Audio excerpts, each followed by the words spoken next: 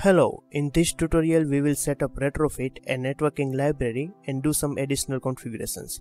So let's get started with the tutorial. Let's go to build.gradle file. Here you can see I have already defined the libraries for Retrofit and Converter Factory. And also we need to define some compile options with source and target compatibility to Java version 8, and everything looks good. In process of setup Retrofit, we will need two things. First one is API client, which will provide us an instance of Retrofit at a time of network call, and second one is API service, in which we will define all our APIs. So let's create a new network package in which we will define our API client and API service. Inside this network package, let's create a new Java class, which will be the API client.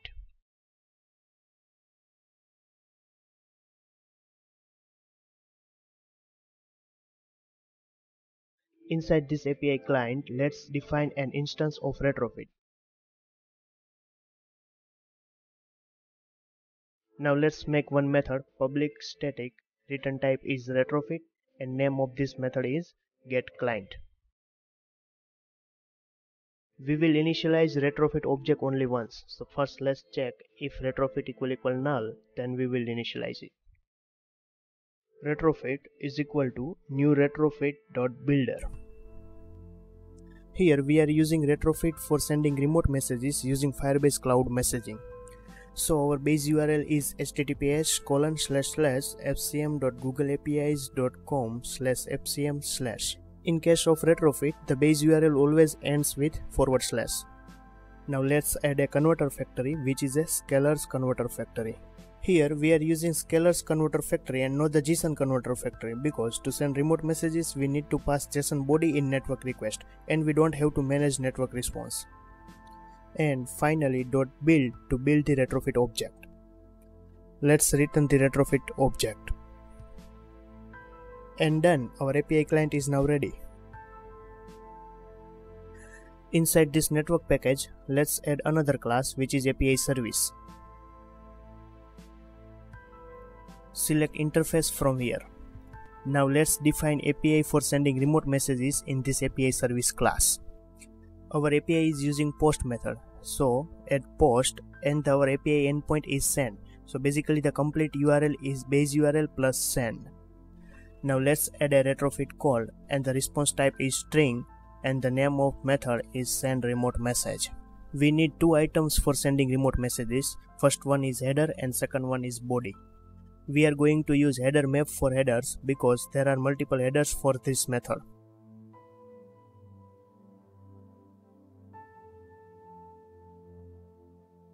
And the second argument is @body string remote body. Our API service interface is now ready.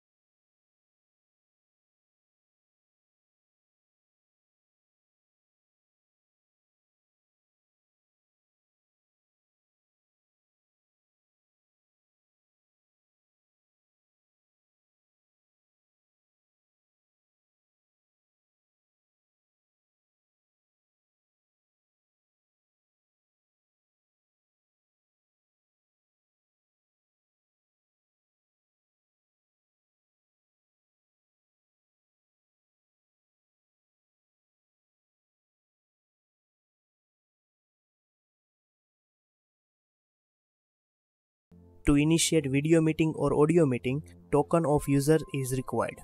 In case of token is null or empty, we will display a message like user is not available for meeting. And if token is available, we will initiate the meeting.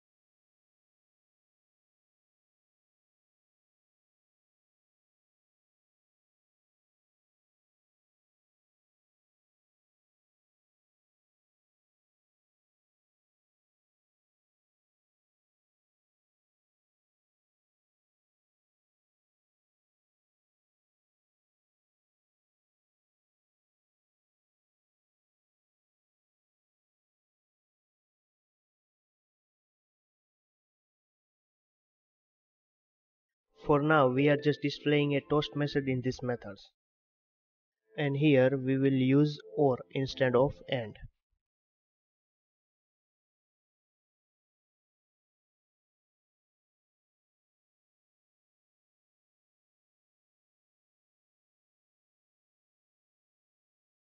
Now everything looks good. Let's run our application. Here we need two emulators for testing, so let's run it on both emulators.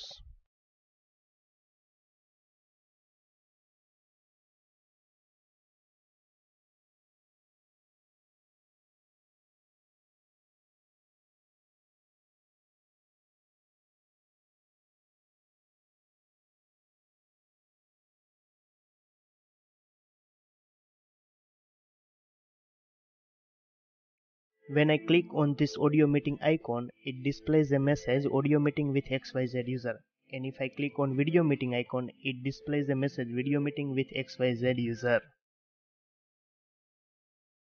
And in this simulator we will get the same messages. Now let's sign out from this device. In second device, let's restart the application to get updated data from the database. If I click on this audio meeting icon, it displays a message ABC user is not available for meeting. That is because when we sign it out from first device, the token of that user is also removed from database. So let's sign in and check it again.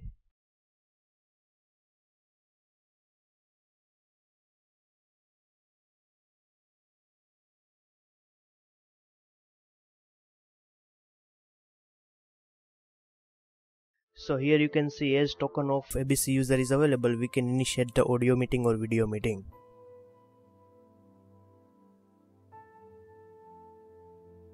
To get updated data from database, restarting application is not a proper way. So let's implement this swipe refresh layout. Open this build.gradle file. Here you can see I have added dependency for swipe refresh layout.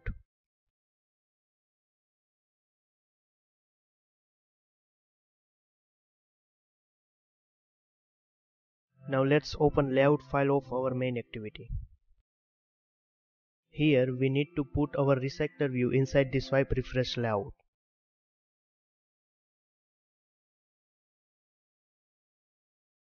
Let's put swipe refresh layout above the recycler view.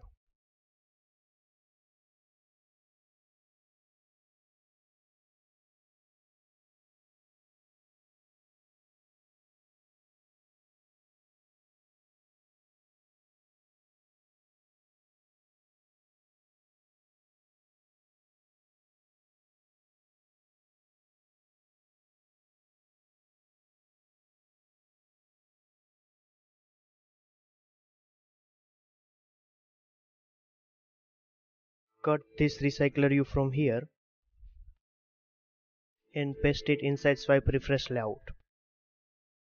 Now we can set the height of recycler view to match parent and remove its constraints because we already given constraints to the swipe refresh layout. Our swipe refresh layout is now ready. Now remove this progress bar because swipe refresh layout has its own progress bar.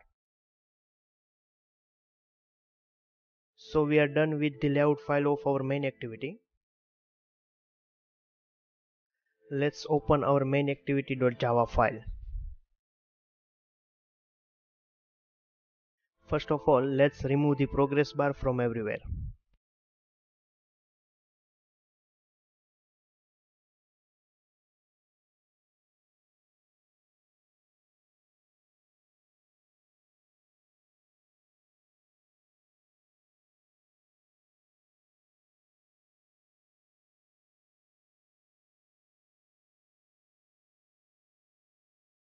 Now define swipe refresh layout.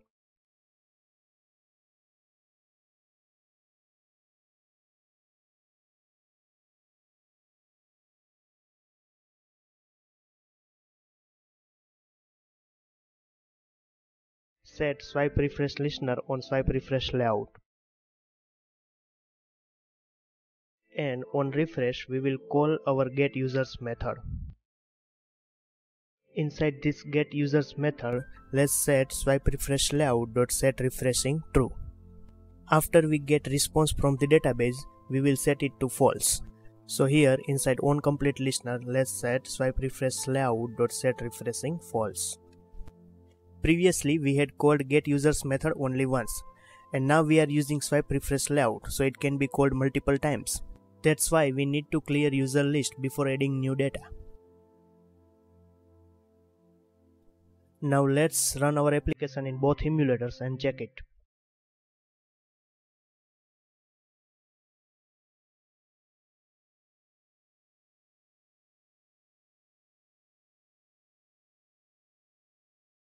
Now you can refresh the user list using swipe refresh layout. And also you can see the progress bar which is included in swipe refresh layout. As XYZ user is currently signed in, we can start audio or video meeting with him. Let's sign out from the account of XYZ user. And refresh the user list in first emulator. And when I click on this meeting icon, it displays a message XYZ user is not available for meeting. Let's sign in again and check it.